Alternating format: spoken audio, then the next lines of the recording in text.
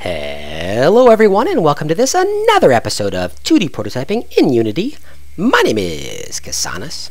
In the last episode we built ourselves our initial GUI and it's pretty straightforward. We've got ourselves a little heart in the corner and we've got ourselves a health bar. Let's take a look at it really quick right now. Boop! Now, so far so good. Now we've got one problem though. We can see our health going down. It's up here in the upper left-hand corner, and I put it up there so that it wasn't blocking anything. All right, it's not blocking anything in any way. It's kind of staying out of the player's way. It's not blocking any of the information. But the player has to look way up here in the corner to be able to see that he's been damaged. Maybe he doesn't even see that. Maybe he has no idea. Like, oh, wonder what I'm at right now. And when he looks, oh my God, I'm almost dead. 1 or 2 more hits and I'm dead. A couple more hits and I'm dead. Actually, it takes 20. But anyway, suddenly, bam, he's dead. And he's like, what happened? Oh, I just see that now. So what we're going to do in today's episode is we're going to add a better indicator, another UI indicator each time that the player is dead. In a future episode, we'll actually add an audio indicator as well. But for now, we're going to add another visual component that's going to let the character know that he has been damaged. Okay, so let's get started. Okay, so in the last episode, we added ourselves this player HUD canvas right here. And we're going to add a few more components, or one more component anyway, to the player HUD canvas. And then everything else is going to be based on code. This is actually going to be a pretty short episode, guys. But it's going to be something that's going to add a lot to the game. Alright, so what I want to do is I want to add a new image to my player health UI. I'm going to say create, I'm going to say UI, and I'm going to go across and find image once again. Boop! There it is. I'm going to drag this image and I'm going to drop it on player health UI. So let's focus on this again. Focus on everything. All the way back here. So we can see that currently our, actually, you know what? I don't even want it under player health UI. I want it under canvas. Excuse me. All right, I want it right there under the canvas. So you can see that currently we have the image right here in the very corner. I'm going to change it right now. I'm going to change the image to a damage image. I've got it right down here. This bloody screen. All right. And currently it's too small. This does not in any way indicate to our, we don't want to have something flashing down here in the corner at all or anywhere else, not in the middle of the screen or anything. What we actually want is for this thing to be across the entire screen. I want it to fill our screen, all right? And I'm going to change the name of this right now to damage image. All right, so once again, we want to keep the anchor points right there in the middle. That's perfect. But what I want to do, if I click down here and I hold my Shift and my Alt, you can see that the option down here. First of all, this option says, make it fill the entire whatever it's in. Holding Shift and holding Alt says make it fill the entire screen. So I want you to push that button. Now, boom, we got ourselves a bloody image across the entire thing. That's really great. That's kind of what I want right there. All right, perfect. Now, with that in place, we don't want it showing all the time. What we're going to do is we're going to flash this on the screen each time the player is damaged. We're going to flash it on the screen and have it fade off so the player understands, oh, I've been damaged. All right, that is our big plan. So now what we're going to need to do is we're going to need to go over and write the code. Okay, the code itself is also really easy. Oh, one second. One more thing I forgot to do. We're going to turn off our alpha. So in order to turn off the alpha, just click on the color source of your image itself and turn the alpha all the way down to 0. All right, it's going to disappear. So if you're not sure if you did it right, it should disappear. If it doesn't disappear, then you probably didn't do it right. All right, so we turned our alpha down to 0. We don't want it on the screen the whole time, right? We only want it to flash when the player actually gets hurt. Okay, so now let's take care of our code. We've already got some of the code in place. Boop. Our player health. We've already got some of the code in place for our player health. What we want to do now is actually activate that screen, that image, through our health code. All right. So first thing, public image. This time it's going to be an image because that's what we added, a public image, and we're going to call this damage screen. Let's just call it damage screen for now. Damage screen. All right, so the damage screen, and that's going to be basically the image we just created. Now, the next thing that we want to do is we want to make sure that we know when we're damaged and how long we're damaged for. All right, because we really want to flash this once, and we know that we get damaged.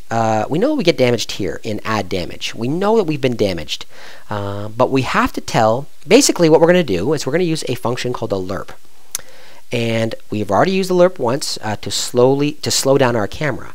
This time, we're going to use a concept called the color lerp, and the color lerp will change from one color to the other over a specific amount of time. You have to use, or you should use anyway, the lerp in this update, or in a fixed update, or somewhere where you're getting this constant change. And that's going to allow it to change over time very, very frequently using your time.delta time like we did before. All right?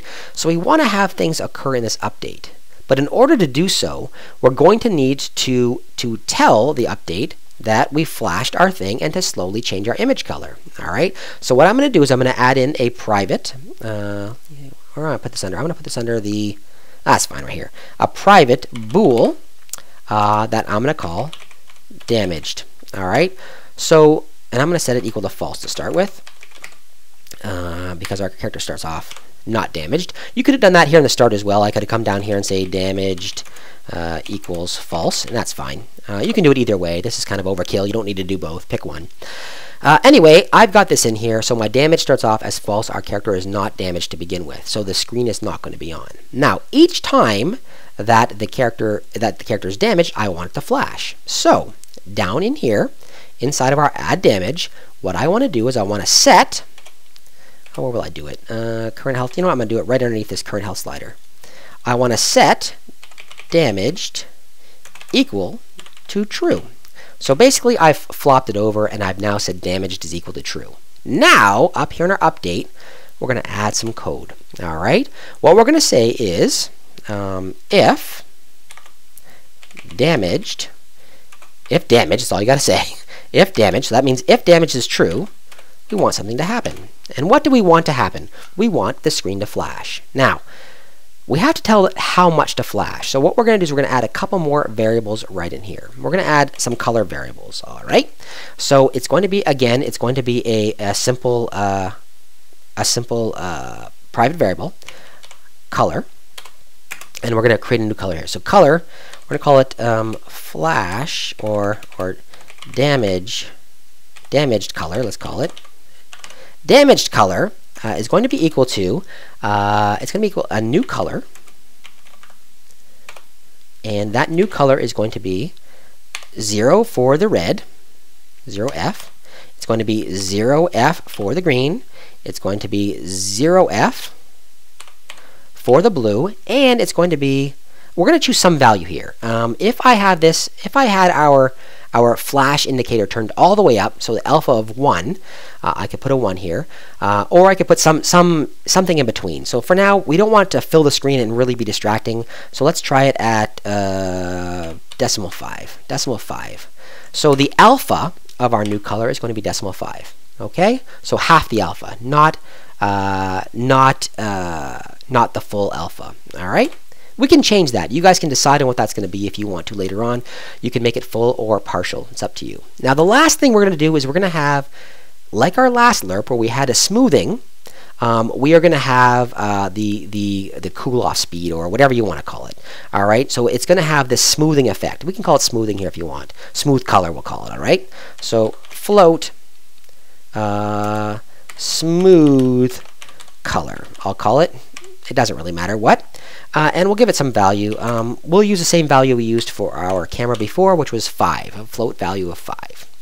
Okay, so far so good. Color is this, and our smooth color is that. Now, down here, back at our update, if we're damaged, what we want to do is we want to change our, what do we call it? Our damage screen. Or sorry, we want to change our damaged screen color, not just our damaged screen, our damaged screen dot color. Boom. We want to change it to this damaged color. All right. So that's going to be equal to damaged color. Perfect. What this does is it says change whatever the screen currently is immediately into this one here. So no changes in the color itself, but change the alpha so it's a little brighter. Great. Now, the next thing we want to do, if we're not damaged, we want to move, so else, we want to move back to our last color. all right, into our 0 alpha color. So with an else in place, I'm going to add another line here that says our damage indicator color, or sorry, our damage screen dot color is going to be equal to a color lerp, like I said. So color dot lerp, beautiful. And like I said, that moves from one color to another. Bam. The first one is color A, moving to color B, and over what smoothing period? So we're going to move from the current damage color, which is damaged screen dot color. We're going to move from what it currently is to 0. We want our alpha to be 0 again, and that has a shortcut, color dot clear. And color dot clear is basically 0, 0, 0, 0. All right, color dot clear. And we want to move over our, what did I call it? Oh, smooth color. Smooth color times, once again, time dot delta time. All right, and that is going to move us slowly, or quickly, I should say, smoothly, from our damage color all the way across to 0 again. The last thing we want to do is, and I know I'm doing this each frame, and I'm doing this each frame too, but we want to set our damage value back to false. All right, so it goes through once. Basically, what this is saying is, we've been damaged. Add damage. We say damage is equal to true. It comes into the update. Says, whoa, damage is true. Set the screen color. Damage is false. So when it comes back through again, it won't set it again. All right, and that's all we should really need to do. So I'm going to say File. I'm going to say Save. I'm going to put this down. Let's go. Boop. And let's see what happens now when I jump on top. Bam. Oh, nothing. I know why. Forgot to do one thing. Go back to your character. Find in here your damage screen and make sure you drag and drop your damaged image right there. Then say play and jump on top. Bam!